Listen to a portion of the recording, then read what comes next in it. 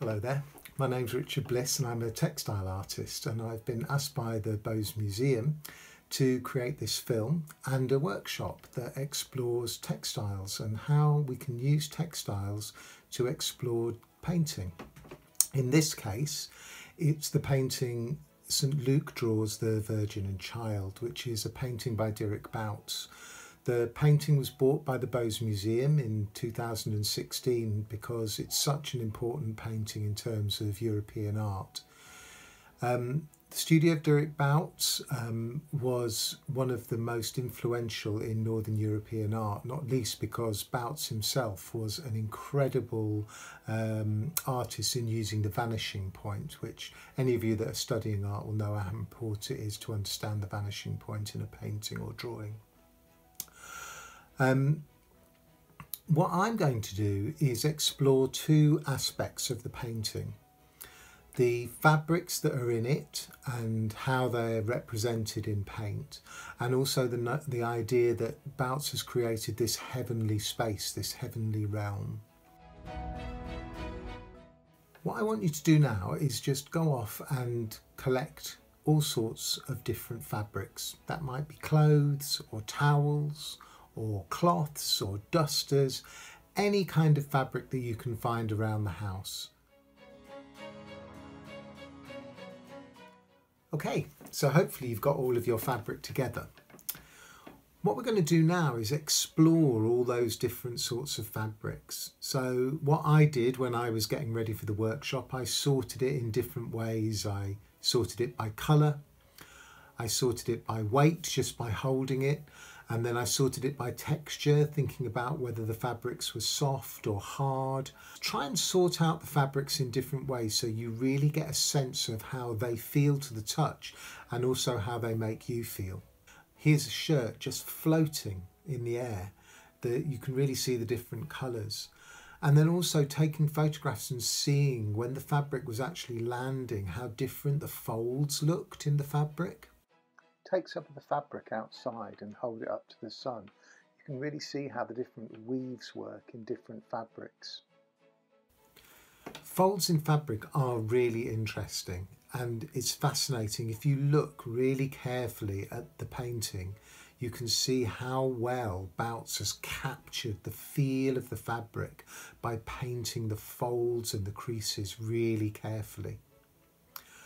I find that if you get something small, maybe like a duster, and you just let it fall, you can then really look at the way that the light plays in the folds, and it's the way that the light is captured and becomes really dark in some spaces and almost so bright that it's like a white line on the fabric when the light's shining on it.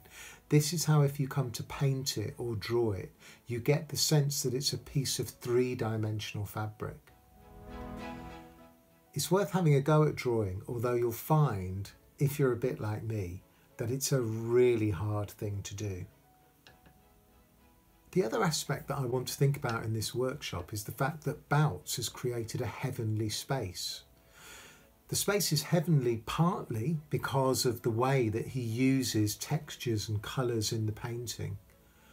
Look at the rich fabric in Mary's cloak. It's probably a broadcloth.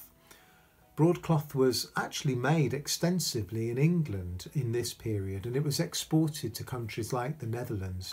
Also, there are other textures in the room that make it feel heavenly. The floor itself is fabulous colours, much brighter than you would have seen in an artist's studio at that time. And it really gives this idea that we're in some sort of other world. Okay, so we've explored fabric in lots of different ways. We've thought about the light that comes through it. We've thought about the light that falls on it. We've thought about the weight. We've thought about the colour. We've thought about it in all sorts of different ways. And now I'm going to encourage you to actually use fabric as if it were paint. I did this really quickly. I just got hold of the red towel, which to me was the most exciting piece of fabric I had to hand, and it felt like it could be like a broadcloth. It was heavy and densely woven, and so I started with that in my painting, and I tried to sort of interpret the Bouts painting, but only using fabrics that are available to me in the house. The other thing that I got really interested in was that there seemed to be a real contrast between these incredibly rich fabrics in things like Mary's cloak and even the dress that she's wearing underneath. And Bouts has given St. Luke a coat that has got fur trimming on it on the cuffs. But then Bouts is wearing this funny grey woolen hat, which really doesn't seem to have any place in the painting. And I got really interested in that. So I'm going to suggest that you look at one small aspect of the painting and either try and draw something from it or even try and recreate it.